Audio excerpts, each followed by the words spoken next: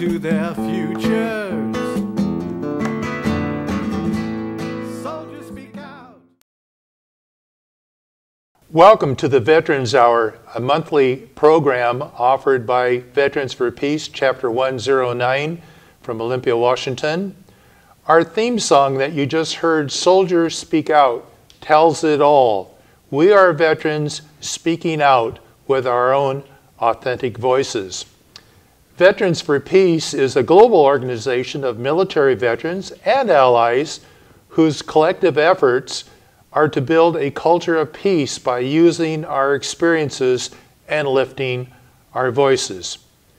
We inform the public of the true costs of war and the enormous costs of war with the obligation to heal wounds of war.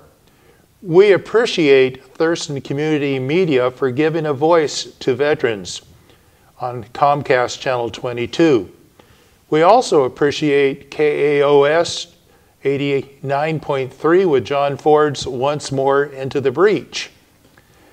This month for Veterans Hour, I'm chatting with Mark Fleming, a Vietnam veteran and Secretary of Veterans for Peace, Chapter 109. Mark has just published his second book, Reluctant Soldier, Uneasy Veteran, A Year in Vietnam and Beyond. His first book, published in 2011, At the Speed of Foot, Res Dog on the Appalachian Trail, was a journey of self-discovery as an infantry rifleman in Vietnam. And in that book, Mark, you wrote, I needed to walk in peace after walking in war. One thing I noticed, Mark, is that both you and I desperately used our college deferments to avoid the draft. It didn't work out for me. What happened to you? Well, same thing that happened to you is I used my college deferments. I had all 4 years, and when I graduated, the war was still there. And I'd not really made any plans, and facing the draft, I just decided, you know, I'm stuck with this. I'm somebody, if I have a difficult task and I know I can't get out of it, I just say, get it behind me. So I just went down and said, I'll go in for 2 years. I didn't wait for them to draft me. And that was the time that you could enlist for 2 years. Yeah, and I think, okay, I'm a college graduate. How bad could it be? But if I remember right, if you enlisted for 2 years, you couldn't choose your MOS. Exactly. So I was your military occupation specialty. I was rolling the dice.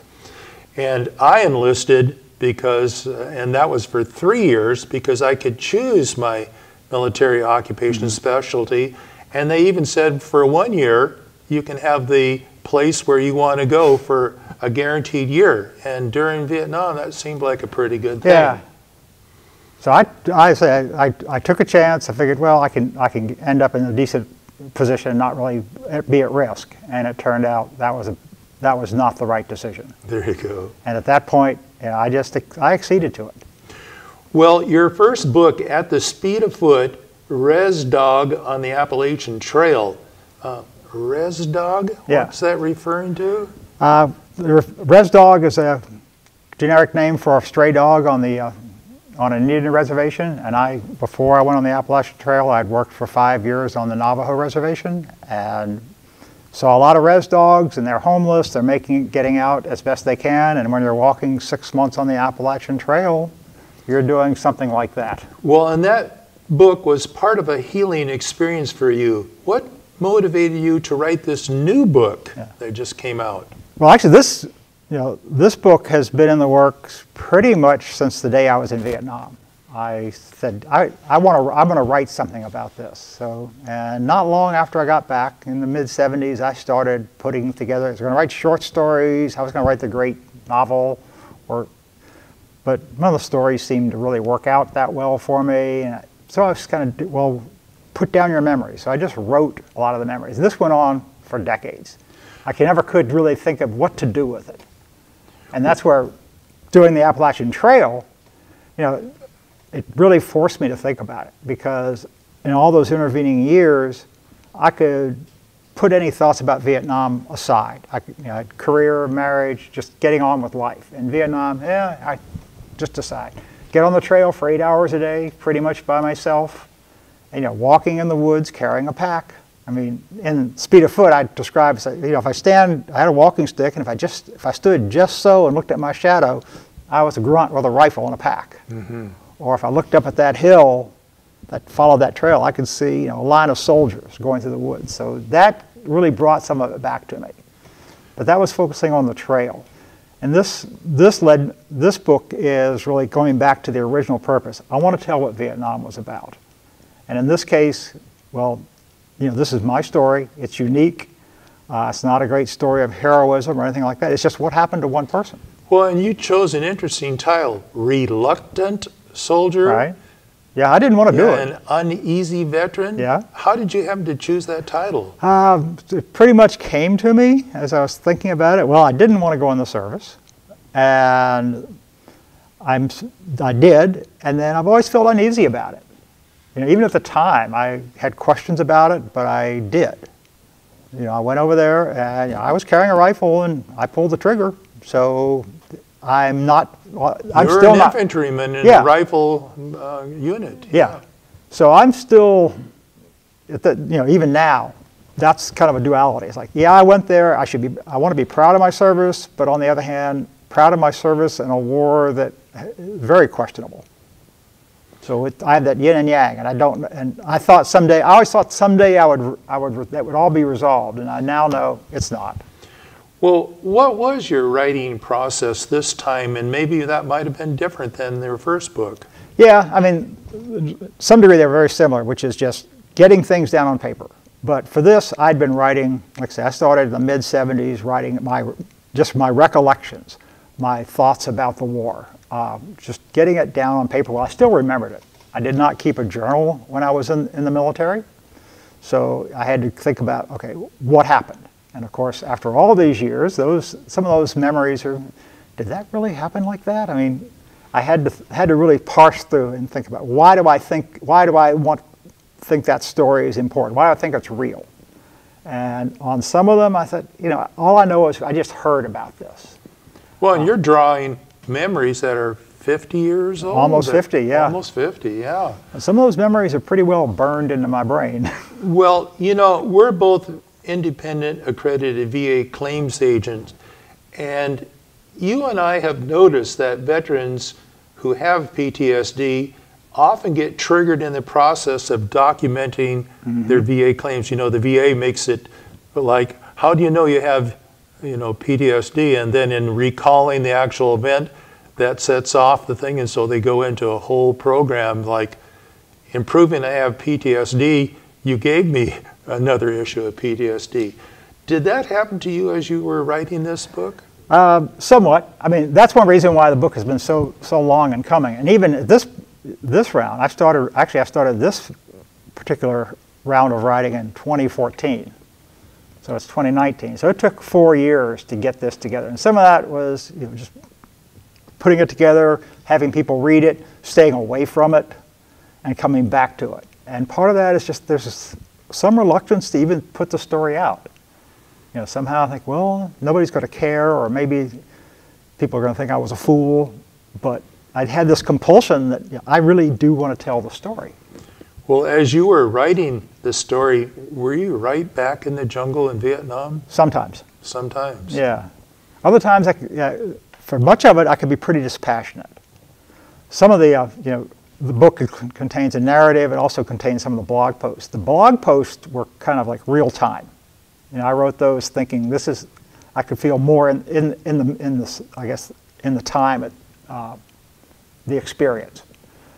The narrative was a little bit more removed, but it's all still pretty close. Well, Mark, this is a program for Veterans Hour sponsored by Veterans for Peace, and you've been very active since I've known you in Veterans for Peace. How did you happen to choose this organization? They were there when during the Iraq War. I did not know about Veterans for Peace. I knew about Vietnam Veterans Against the War, yes, because they had their famous Dewey Canyon 3 event while I was in Vietnam. So seeing fellow service members speaking out against the war was electrifying while I was in country. So the fact when I discovered they still existed in, I think it was like mid-'80s, I joined that. But that was somewhat removed. They weren't as active. And in 2002, with the Iraq War, I met Veterans for Peace when I was living in Phoenix. And we were very active in opposing the war. And when I came to Olympia, just found the chapter here. I see. Well, I know that Veterans for Peace is a very active, somewhat smaller group, but still very active in the fact that we have a radio program, we have a television program. I know you participate weekly in vigils, and letters to the editor. Just recently, one of our members, Larry Kirshner, is a published poet. He just came back from a poetry reading. Right. So we're really a pretty active group. I had a chance to read the book, Mark, and I know that there are some things that you left out. What got left out, and why did you choose to leave it out? Primarily, I couldn't quite come up with enough to say about it. And some things that I left out were, as I was writing this, I read books when I was in Vietnam. We all carried something to read, and it was everything from, as uplifting as Love Story, which was popular that year, and you could always tell who in the unit was reading it because they were crying. And it went all the way down to pornography. I mean, it was anything you could get to read, people had. So I read, but I couldn't really remember the books. I just remembered that they were there. So it was, other than saying I read books, I couldn't think of much. So I just didn't really go there. But that was an important part of the experience being in the field. The other thing, and I didn't really think about this as I was writing it. It came about pretty much when I had the manuscript done. The idea that the war didn't exist in 1971. And in 1971, Richard Nixon was withdrawing the troops. The war was winding down. So people didn't think there was a war going on. When I came home on leave, it was like, people that knew me knew the war was going on, but for the most part, it was like invisible. Yeah, what war? And in fact, and just to get, if you're doing any research on this, I would look through the history of the war. Okay, what happened in 1971? And most of what I see, they're talking about the big issue, one of the big events was the South Vietnamese Army's incursion into Laos, Lam Song 519. But, American troops we were just patrolling the jungle. We weren't really doing, it doesn't show up. The Ken Burns series, you see, you go through all those years of the war. You get to 1971, and about the only thing I can recall seeing is the image of a bunch of guys smoking pot through either a shotgun or M16. I've forgotten which it was. And that was probably very true of the year, but that seems to be all there was to it. So there's that feeling that by 71, people had kind of forgotten that the war was going on, which was part of Nixon's plan. Yeah. Well, I noticed you mentioned the Ken Burns film, and we in Veterans for Peace have had some commentary on what the film said and what it didn't say. Yeah. And I thought in many respects, it was some of the voices that he brought to the air were very, very effective, especially many of the Vietnam veterans against the war. I mean, people talking about those very live experiences they had. So I think it brought that home. I thought the part I found most disconcerting was the juxtaposition between what seemed like the brave American boys, always, holding up, firing the machine guns over their head, and then the anti-war people partying back at home. And it just seemed to be a very unfavorable comparison. And I think that tends to leave people with the idea that the anti-war movement was hostile to GIs, and it wasn't. Nobody in the anti-war movement ever, spoke unkindly to me because I was a soldier. In fact, in many respects, I've been welcomed because I bring that voice. I mean, that's why we say we have an authentic voice. And I've said this, and mentioned it in the book, and I've said this any number of times. Speaking out against war is what gives meaning to my service. Matter of fact, I remember you were asked in a vigil in Olympia about your service. Oh, thank you for my service. Thank you for your service. And I said, well, this is my service. This is when my service began. Yeah. So that, that's meaningful to me. And then, anything else that I left out? Yeah. Well, let's say as you read the book, you will see some authentic GI language. Yes. But we won't use all that GI language now. You may substitute a word or so. Yes. But it is in the book and it is authentic. It's how we talked. It is indeed. Well, Mark, you were a new college graduate. You actually did college, graduate from college. So how did you land up in the Army, and particularly even at Oakland Army Terminal? Well, basically, it was, by the time I graduated from college, I knew I didn't want to go in for 3 or 4 years. So that cut out everything but the Army. And I made that calculated decision, well, I'm going to go for 2 years. So I just put my head down and said, okay, I'm just going to go through and get this done. Plus, I was also thinking, I want GI benefits. Oh, yes. I was thinking of going for a master's degree. So getting the GI Bill was important.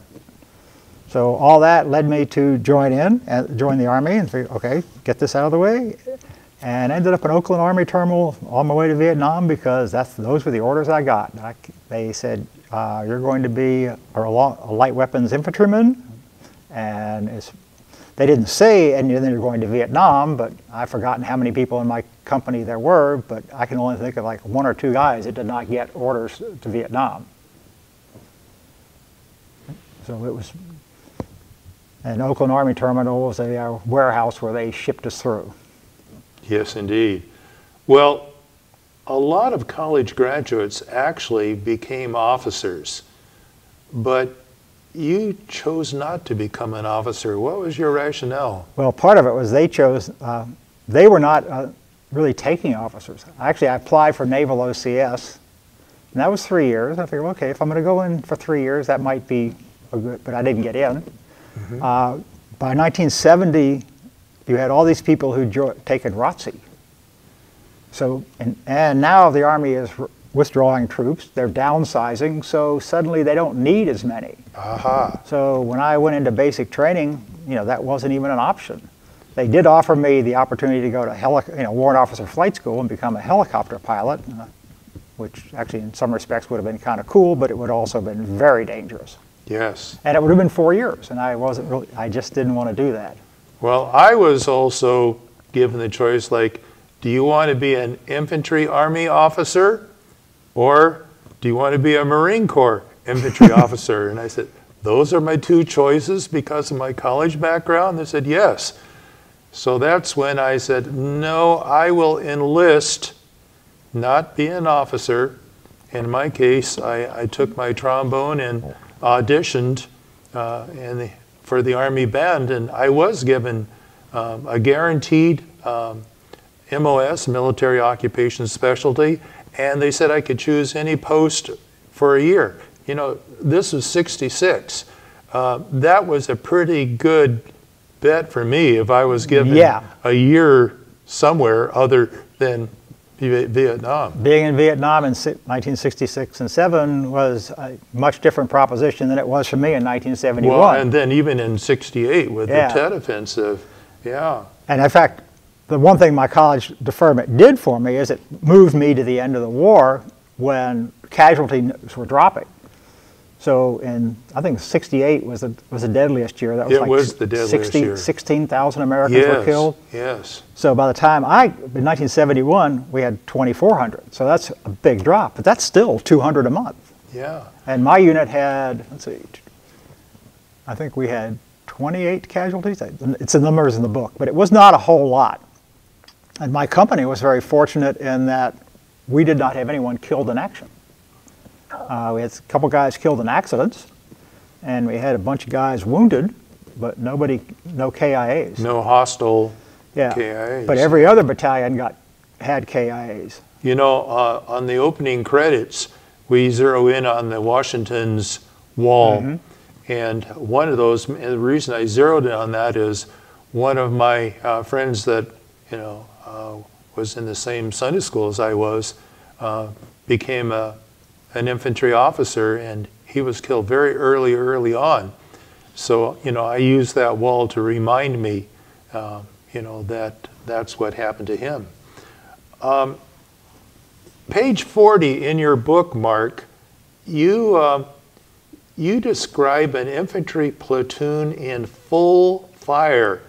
Tell our audience, what does full fire mean? Well, full fire is basically when we open up on somebody. And what that was, is we were on patrol, and we had 2 Vietnamese walk into us, and somebody yelled, "They're out there!" And suddenly we opened up. And if you like, I'll read you a small section. Would you? There. Yeah. Yes. Make sure I can find it here, page 46. Oh, that was the Claymore fire you're going to be talking about then, huh? On 46? Yeah, it's page 40, that's right. Page 40, yeah. There you go. So it's an infantry platoon in full fire is an unforgettable experience. The noise was deafening with the crack of rifles and the heavy thud of the machine gun. Small brush was swept away by the initial fire, as if our purpose was to clear the area. As the firing continued, small trees began to fall, bullets shattering their trunks. When the ceasefire was called after about 30 or 45 seconds, the air was thick with the acrid smell of spent gunpowder. A patrol went out to look for bodies. The rest of us regrouped. The patrol returned with a report of blood trails, but no bodies. Whoever it was, they got away. They were 2 Vietnamese carrying packs, prime targets in a free fire zone. Amazing, with all that firepower unleashed in their direction, that they weren't killed. I mean, so a full fire didn't kill them? Yeah, I mean, it was 45 seconds of, I don't know how many of us there were firing, 15 or 20, including a machine gun, and somehow they got away. So you were part of the group that was firing Yes. at the time, but you didn't know at what, you were just firing. Yeah, I was remembering my training, looking down the sights, firing, and suddenly realized, I don't have a target. So at that point, I put it on automatic and just started firing bursts. And that was my one and only time firing a rifle. Well, you also talk about a different fire on page 46, a Claymore fire. What was the purpose of a Claymore? What is it? Okay, a Claymore is an anti-personnel mine. It's about, I've forgotten, a couple pounds of plastic explosive and I think 800 steel ball bearings. And it fires out like a shotgun. And they're set up as perimeter defense, and you command detonate them. And you can aim it in a certain direction, Right. so it fires the balls so every in night, that direction. So every night we would, as soon as we set up our perimeter, we'd go out and put our Claymores out, and then at dusk we would put a tripwire in front of them. And that was to protect your group. Yeah, so if somebody was coming, they would hit the tripwire, and whoever was on radio watch would then fire the Claymore. So the tripwire didn't fire the Claymore. Right. That was just a warning like, oh, better fire the Claymore. And then, why don't you read a little bit from page 46 there on that yeah. Claymore? And then also, one of the things that we found is, I've forgotten exactly if they were stealing our Claymores or just turning them around. And if they turned them around, you'd think they'd pop a flare and have us fire it back at us, but that never happened. So they decided, well, we'll fool them. We'll put a trip flare under. So when you put out your Claymore, you dig a little depression, put the trip flare under it. It worked kind of like a grenade. You pull the pin, set the Claymore on top of it to hold the spoon on, and if somebody the picks it up, pressure of it. Yeah. So we do that, and then go out and put out the other ones at night. So this took place in April. So by this time, early April, Vietnam was well into the dry season. Not only was it hotter than hell, but the jungle was tinder dry. One evening, we went out to place our trip flares and wires in front of the Claymores, and someone knocked over a Claymore, setting off the flare underneath and igniting a small brush fire. As we scrambled to put out the fire, my squad leader, Charlie Brown, spotted the overturned mine in the middle of the fire and yelled for us to take cover. The mine exploded as soon as he gave the warning. Fortunately, it was lying face down, so all the shrapnel and blasts went into the ground. When the smoke cleared, my squad leader was knocked silly and his eardrums were blown out. Another squad member, Jackie, also suffered ear damage. They were both medevaced, Charlie Brown spent the remaining weeks of his tour shuttling mail from Benoit to whatever fire base we were on. I never heard what became of Jackie. But that's, we had any number of accidents, and that was a fairly mild one. Well, I think I remember in the book that you picked up a grenade and brought it back somewhere. Yeah. Do tell me what was in your mind when you did that. Well, I figured I went out to put up my claymore, and here's an American grenade laying on the ground. Was that sort of the pineapple one? Well, it's kind of a baseball one. Baseball, okay. And the pin had been pulled, but grenades have safeties, and they had not taken the safety off. Ah. So, very intelligent me thought, oh, I can't leave this laying there, but it could be booby-trapped. So I get a stick, and I get down below it, so if it goes off, it won't blast at me. And I poke at it, and it doesn't go off. Now, of course, had it gone off, it would have blown my eardrums out, maybe knocked me silly. So now I take it back to my sergeant, and let's just say that he was not pleased. I don't know if he really yelled at me in the jungle. I understand. My drill instructor didn't appreciate my lack of physical prowess on throwing grenades. Apparently, I didn't throw it far enough, and we all had to duck. I had that. But the thing about that experience, I thought, in the end, that was probably after they'd yelled at me. He came back a little bit later that evening, and he didn't quite apologize, but he said, I want to make sure you know that not to do that. And I thanked him, and that was really the first time I can remember anybody in the Army actually caring about me individually. The rest of the time I was just another soldier, just another piece of the puzzle. So that actually is strangely positive. And to this day, I don't pick up anything that I don't have to. And sometimes I wonder, well, is there a booby trap under there? How long were you in country before you reconciled the fact that you're in Vietnam, not Virginia?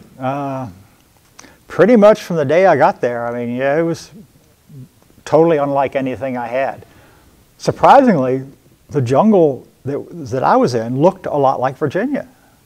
It was just woods. It didn't seem like a tropical jungle. I mean, we were in the mountains.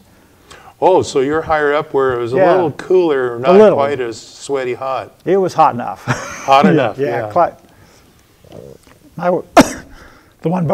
Excuse me. The one guy that I've kept up with talks about how many mountains that we climbed that weren't on the map. We didn't know, just suddenly we're going up, then we're going down. And it was just really an endurance issue. You just had to keep going. Mark, on page 93 was probably the most poignant thing that I came across, where you said, these days, and that means right now. Right now. I don't often think of responding with an automatic weapon, but I can't shake the reflexes and thought patterns I learned in the Army. Learning to kill is a lesson that never goes away. Oh, what did you mean when you wrote that? Because that's pretty heavy hitting. Basically that. I mean, at least for me, once I was taught how to kill someone, I can't unlearn it. And it's always disturbed me that those thoughts come up. And during the 80s, particularly they were talking about how all Vietnam vets were psychotic. I kept thinking, well, am I going to do something? Am I going to act this out? I mean, fortunately, a psychologist convinced me that no, you haven't. The thoughts are there, but you're not acting on them. So I've pretty much just realized, yeah, I'm not going to actually do it. But I mean, those thoughts still come about.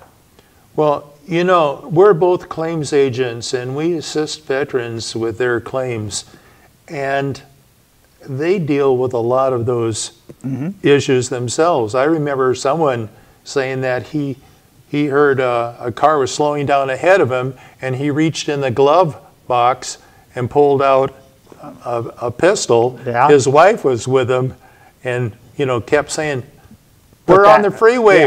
Yeah, we're just leaving Olympia. We're in the States. We're in the States." Yeah. And all of a sudden, oh my. And so he closed it, but it scared his wife, and it was part of the thing, like if there's a bang or if there's a car pulled over to the side, why is it over to the side? Have you ever had those issues? Not quite so much. I mean, it's partially because all of my combat experience was in the jungle. So being on the street, it's a different reaction. It's less, I guess, less visceral in the sense when I see somebody, I think, well, is this person going to attack me? It's much more of I got an idea that kind of a gut feeling that it's going to be yes. Whereas, so a lot of the guys that dealt, in Iraq or, had urban fighting, that comes back with them. And like you say, and I can think of a veteran I've been working with lately, who's dealing with all that. He has anger management issues and has difficulty being in crowds. And his wife described trying to go to an arcade, which is something he enjoyed, but when he got into that crowd, it was too agitated. Couldn't be in the crowd. Yeah. So I mean, I'm really very fortunate in that regard, given I had a combat experience, but I didn't get have the terror that so many people did have. Well, and then being in confined spaces. I remember one veteran that we both worked with before, that when he got in my car, I rolled up the windows, and then I noticed that his breathing got real heavy, and then he started making noises and whatnot, and I realized, oh my, part of his experience was he was in a confined space, and that has affected him all of his life, and he started having a panic attack. Yeah. I mean, I was mentioned in the book, I was walking home from work one day, and a car came up behind me, and I knew it wasn't somebody trying to assassinate me. But that thought was in my brain. And when they slowed down ahead of me, something's wrong. Yeah, I mean, I figured, okay, this is why is he slowing down? This is somebody looking for an address, but that thought is circulating in my brain. And those things, it's 50 years later, that has not gone away. Well, in page 110, you wrote, perhaps the biggest discovery on this round of writing about Vietnam is realizing that I have not forgiven my country for war in Vietnam. Right. When will you ever be able to do that? Probably when we stop making war in other countries. I think I've come to terms with my service in Vietnam and all that went around there. And if that was all there was to it, it wouldn't be so high in my consciousness. But we've been at war pretty much in one form or another ever since Vietnam. And certainly in the past 17 years, I mean, we've been a whole period of war where we do have casualties coming back. So as long as we're still doing that, we really haven't changed. We haven't learned the lesson. Yeah, and that's, so yeah, I think we've settled accounts for Vietnam, but we continue on with our militarism, with our involvement in interventions in other countries, and using military force rather than diplomacy. Rather than, we see that coming up with Venezuela, yeah. Don't we? So, and it seems like that's just an ongoing pattern. So when we stop doing that, I could be at ease. There you go. But I hadn't really thought of that because especially for so many years after I left the service, other than applying for GI Bill, I had no thought about VA benefits. And then since I got off the Appalachian Trail, I've actually used VA benefits, and so yeah, I appreciate that. So I should. They're at least making some attempt to deal with what the effect of Vietnam was on me, but we're not really making that broader attempt to stop the militarism, and that's what I find. It got us into Vietnam, and it seems to be continue to this day. I know many veterans our age have hearing issues because of their experience in Vietnam. Yep, and I'm right up there with them. I mean, we were on a fire base with 3 105 millimeter howitzers. We had helicopters. We had small arms fires. So we had plenty of things to make noise and no ear protection. Yeah, and so you end up with hearing issues, tinnitus, which is that buzzing, ringing in the ears that can be persistent, or it comes and it goes. Yeah. And in fact, I didn't even know about tinnitus until I started working with the I current generation. remember that. I remember that. I mean, they started describing it. I said, well, I've got that. Yeah. You know, and mine just sort of comes and goes, and I'm thinking, how could that possibly be? I was a bandsman. Yeah, right behind the percussion drum section, you know, and then they would fly us in these helicopters where the tail used to be down, so you had that jet engine noise. Oh, yeah, the Chinooks. The Chinooks, yeah. So they would move our whole band from one place to another, but, you know, after a while, you know, it almost made us go deaf. I mean, it was just... If you're around aircraft, I mean, they are definitely noisy. Well, and we come across that with veterans too. Were you around noise issues that you didn't have adequate ear protection? Mm-hmm. Matter of fact, one of the ads on TV now is saying if you were issued this earplug, you know, there's a lawsuit now because it was not adequate for what it was supposed to do. And I think as far as you're talking about other veterans, anybody that was in the military that was around any equipment around loud noises probably has a very valid basis for making a claim for tinnitus. Even on engine repair. Yeah. Yeah. I think we had someone. He was around generators. He was a medic, but he was a medic. Yes, matter of fact, and he had to have hearing aids because he couldn't hear to do his job, and you know, that part was being denied. But in tinnitus, we had to go. But he finally got that coverage. Indeed. And when I applied for tinnitus, it was almost just I went in for a hearing test, and they said yes, you have it. Yeah, and basically on tinnitus, you just have to say, I'm sick and tired of this buzzing, ringing in the ears, because there's no equipment that they can test to hear what we hear inside our head. Yeah, so that's a very what really makes a claim like that credible is, you know, you look at your military occupational specialty. So if you had equipment repair, infantry, artillery, probably armor with the noise of the machinery, all those things, you know, just by saying that you were around it and that was my military occupation specialty. That does establish a very strong basis, and we've done claims for veterans that have been succeeded based on that. And even if it's not in their records, we have a thing called a sworn statement, a sworn affidavit statement, saying I swear under penalty of perjury that the following is true, which says if you catch me lying, I know I'm going to prison. And actually, that's one thing that when I talk about giving meaning to my service is doing the veterans work. Yes, because that's how you happen to go in. That's where I first actually met you, up at Coffee Strong, I believe. Well, we were in the chapter before that, but when we started doing that, it's something, I'm not sure where I got the idea to be a claims agent. And part of it is, well, I just walked into VA and applied. And I had, you know, I just said I was in the service, you know, here's my record, I want to apply for disability compensation, and, you know, bing, bing, bing. It's like, took 3 months, which was amazing compared to what it became. That was right before the Iraq War when the claim time jumped. Oh, yes. But then when people are coming back now, you know, they may not have records, so we try to get them, you know, fill that in with what records they do have, and like I say, doing the statements. And that's where having, you know, unfortunately we pretty much have to have the veteran relive it. And for me, it wasn't too bad because I dealt with it on the Appalachian Trail, and I'd pretty much come to terms with it. You know, I know I can't change what I did.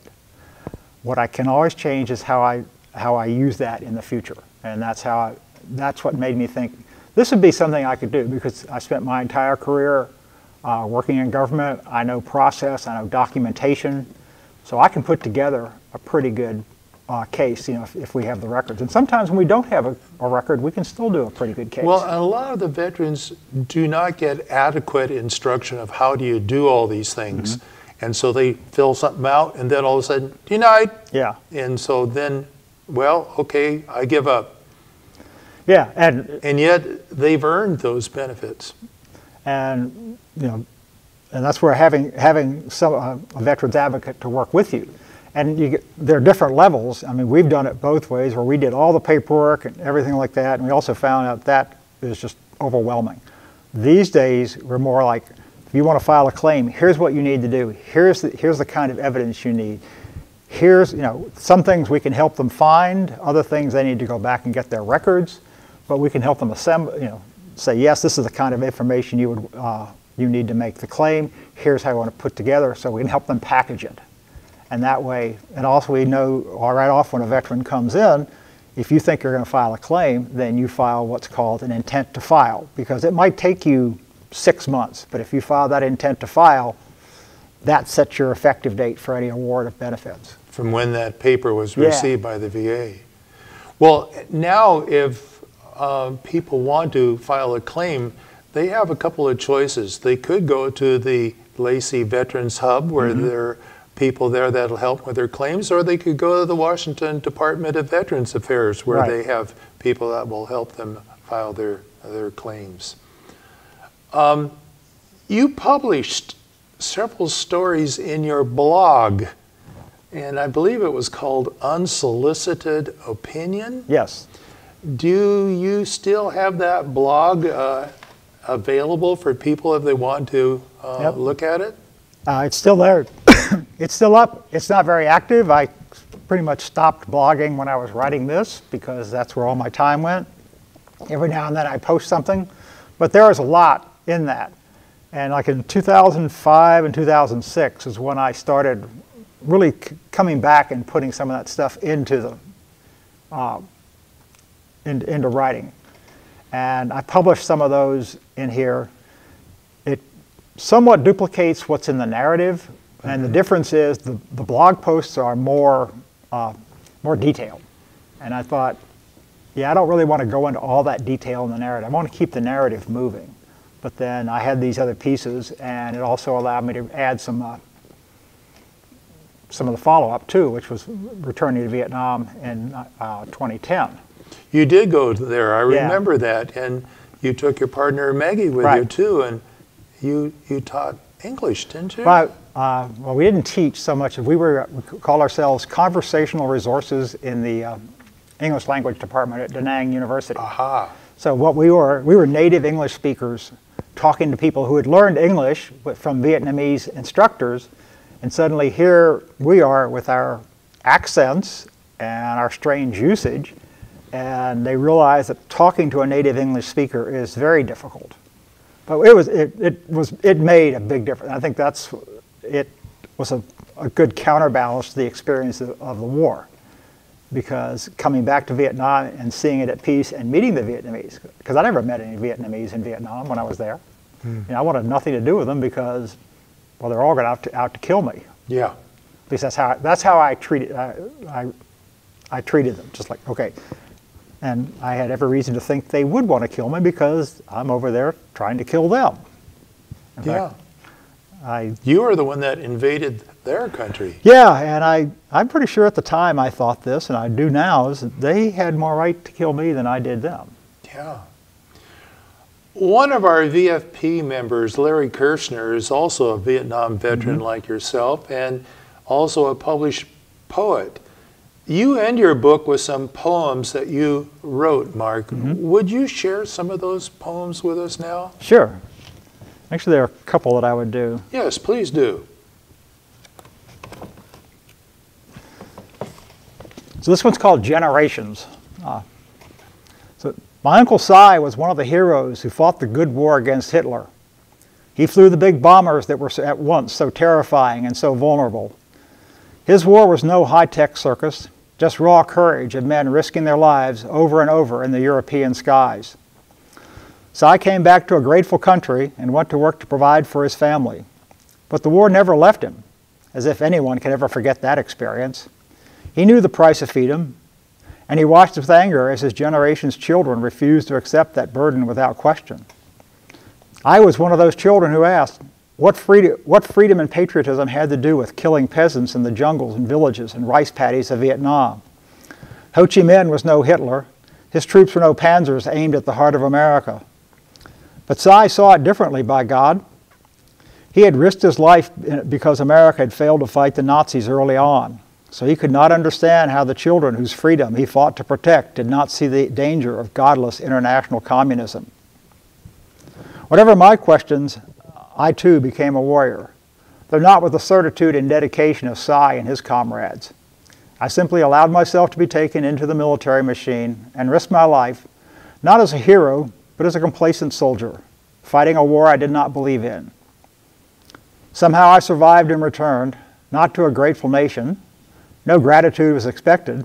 After all, my efforts had little to do with any life in America other than my own. My return was simply the chance to begin living again.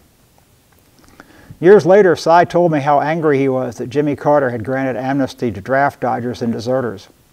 They took the easy way out, he said. Amnesty is a slap at you and all the other brave boys who had the courage to serve their country. The gulf between our generations loomed large in that statement.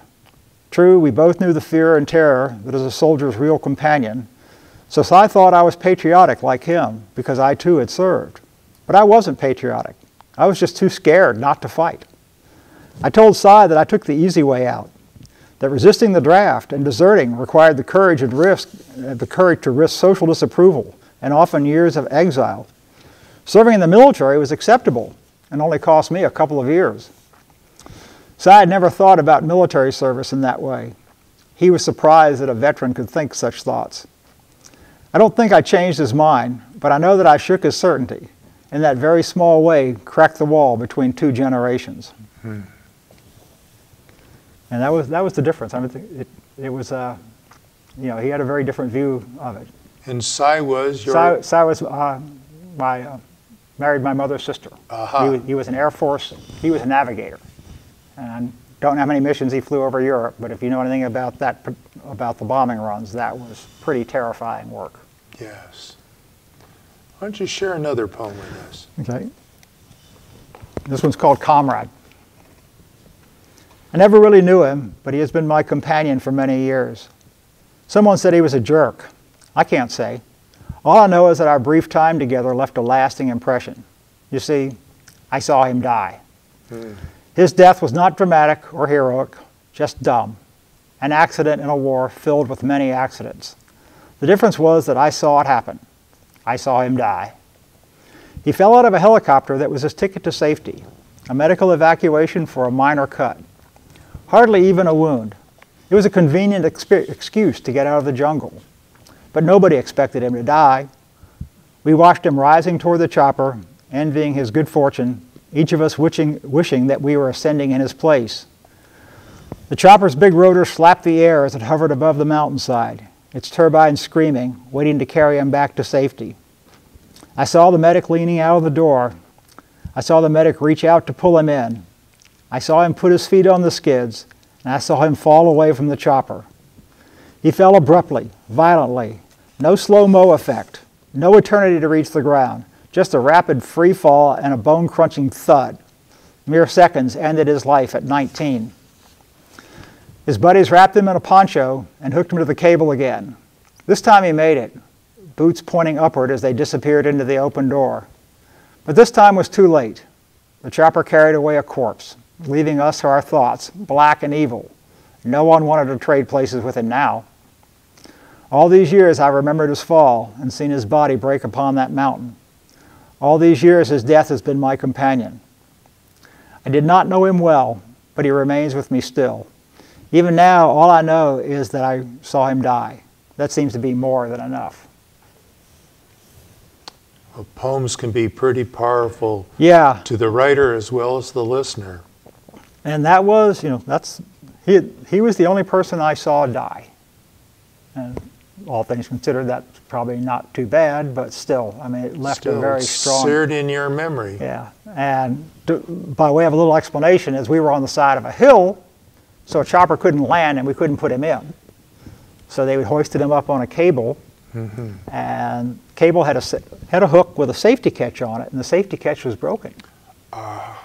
So when he put his feet on the skids, he just lifted himself out of that hook and back down. Well, Mark, our schools today get a lot of recruitment from the military coming in. What would you share with our young people who might be watching or listening to this program? I would say think very carefully about doing it, and probably say If you have another option, don't. Military it offers generous benefits, but it also comes at a cost. So if you're going in, I think, if anything, understand what you're doing, recognize the risk, and talk to some veterans or people who've been in. I mean, for some people, it might be a good fit. But again, the purpose of the military is to kill and destroy. And even if you're a clerk sitting behind a desk doing something pretty innocuous, the whole point is you're supporting somebody whose job is to kill and break things. As a matter of fact, one of the people who sat behind a desk was a clerk. He's 100% disabled, you know, and we both worked with him, you know. My clerking wasn't that bad. I mean, no. Just had to put up with more BS than well, I and like. you and I both benefited in the fact that we could go to graduate school afterwards with our GI Bill benefits type of thing, but it came at a price. Sometimes I think, oh, my master's degree was paid for with blood of Vietnamese people. That's pretty heavy. Well, Mark, as we bring our program to an end, we have the book now available. Yes. The Reluctant Soldier, Uneasy Veteran, A Year in Vietnam and Beyond. How do people go about getting this book today? Well, if you are in Olympia, you can go to either Orca Books or Browser's Bookstore. They have copies, and I would encourage you to do that because they're very nicely carrying it for me, so I'd like to give them some business. If you're not in Olympia or can't get to Orca or Browser's, you can go to my website, which is www.reluctantsoldier.com, and you'll see some excerpts and some photo from the book, some photos from my time in Vietnam. There's a review of the book, and there's also an order form. So you can go there, click on that, fill it out, and I'll get the message and send you one. And according to this book, it's $17.95. Right. And if you're in, like I say, if you're in Washington, I have to add sales tax to that. But if you're outside of Washington, it's just shipping. What do you plan to do with Veterans for Peace now that you've published your second book? Probably continue what we have been doing, which is more of these shows. Also continue doing the veterans advocacy and speaking out against war. One of the other things that we're doing these days in particular, I want to mention, is VFP is a member of the Olympia Coalition Against Nuclear Weapons. Yes, I did want to bring that up because you're very active on this whole issue that somehow we don't even think too much about. It's really interesting because it's right up there with climate change in terms of being an existential threat, because it is quite possible that even a small exchange of nuclear weapons, say if India and Pakistan decide to exchange, say, 30 or 40 of their weapons, they will put out a cloud and contribute to a massive climate change. It might slow down global warming, but it's going to come at a high cost. So it can affect human life. And if you read Daniel Ellsberg's new book, The Doomsday Machine, you realize that much of what we've been told about nuclear weapons is, well, let's see, a lie. Let's put it that way. President has command and control. Yes, he does, but actually a lot of other people do. And remember that bomber commander and Dr. Strangelove? Yes. It can actually flow all the way down to individual commanders. And Daniel Ellsberg says after seeing the movie back in the 60s when he was a nuclear war planner, he's saying, this is a documentary. But that, we don't seem to be really concerned about that these days, and yet we have a president and an administration that is pulling out of every treaty we've had, every control, and the president wants to know why we don't use them. And it is the obligation of every soldier to refuse illegal orders. And we've pledged to defend the Constitution against all enemies, foreign and domestic. And I don't want to make too strong a political statement, but I see a lot of domestic in Washington, D.C. So, like I say, the chapter has signed on, joined the coalition, and we've got a group here in Olympia that's working on doing outreach beyond, just talking to the usual suspects.